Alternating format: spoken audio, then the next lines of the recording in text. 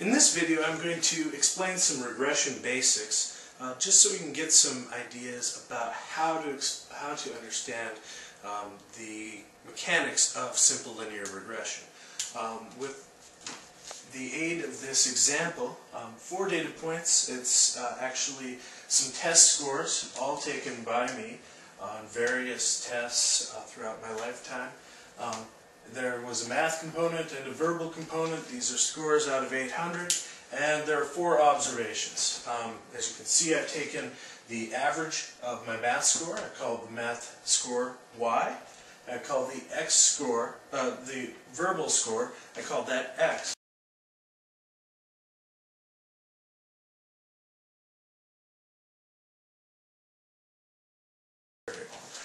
Anyway, I took the liberty of graphing these. This may not be to scale, so bear with me.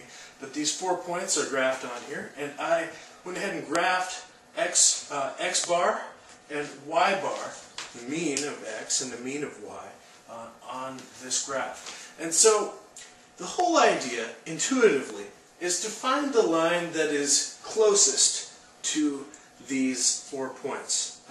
Obviously, because we have a line, and a line can only connect 2 points. A straight line can only connect 2 points. We're not going to hit all of these points. And in fact, the best line might actually not connect all 4. Might not even connect to one of these points. In this case, the best fitting line will look something like this.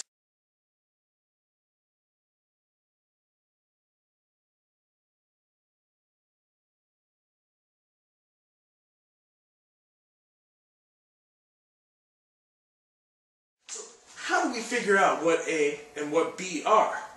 Well, it turns out that the way that we figure out where this line ends up in this whole plane here is we look at vertical distances to the line. And it would be really nice to just minimize those vertical distances. But we can't really just minimize those vertical distances, because if we just tried to minimize those vertical distances, well, this one's negative, that one's positive, positive, negative. Pretty soon they'll cancel out. It'll be pretty easy to get 0. So what we end up doing is we minimize something called the sum of squared errors, SSE for short. We want to think about, well, here is Y. Subtract off Y hat for that particular observation,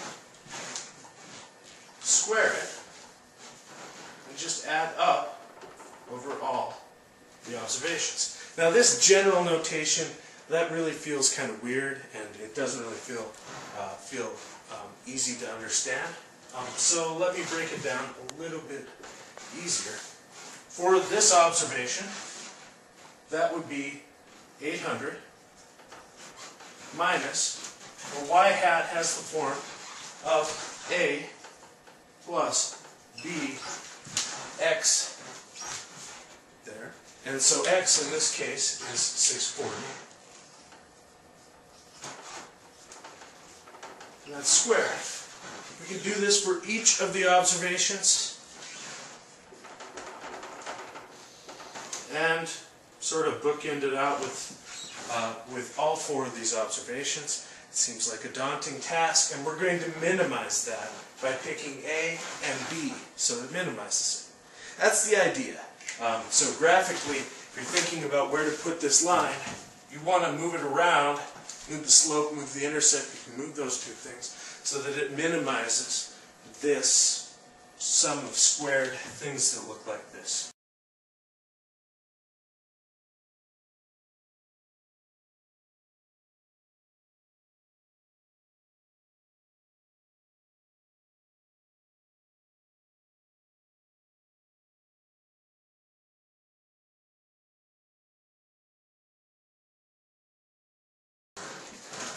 Now that's starting to look rather daunting. It's feeling perhaps like where the heck did that come from? But that, trust me, is the equation given a set of data points for the slope of your simple linear regression line. And so, given the result of that, we can go ahead and figure out the equation for the intercept once we actually solve it. That's actually going to be y minus b, y bar minus b from there times x bar. It's a lot easier, but you'd want to do the slope calculation first if you were actually just computing these by hand. Now, of course, you're not going to be sitting down and trying to figure out these with just a calculator. There are a lot of similar types of operations there. You can program this into Excel quite easily, and I'll attach some Excel spreadsheets to sort of show you how this would work out. Turns out that in this case, and you'll see this in the Excel spreadsheet, B is 0.735 and A is 334.70. Just applying these formulas. You can go ahead and apply these formulas to these data points. Interpretation of a slope is if you go over 1, the slope is how much you go up. That's the equation of the line. That's sort of, that is our interpretation of the equation of the line. So in other words, for every x increase in 1x, we would predict that y goes up by the amount of the slope. In this case, in the context of this, for every 1 point increase in my verbal score, we would predict that my math score increases by 0.73. And so that's how you would interpret the slope. And in fact, it kind of has a nice quantitative interpretation. It tells us about the relationship between the verbal score and the math score in this example. And so that's a useful thing to know. A would be right here. It's going to be our intercept, where x is 0. And in this case, A is 334.70. Well, that's going to be our predicted value for my math score when my verbal score is 0. That sounds pretty absurd. In fact, it actually is. I'm never going to score a verbal score of 0. And in fact, if you look at the x values, that's way outside of the range. This is perhaps what your statistics professors would call extrapolation. It's outside of the range of your data, and so we get this nonsense prediction that my math score would be 334 if I had a verbal score of 0. That doesn't really make much sense. Doesn't really have much relevance to this particular question.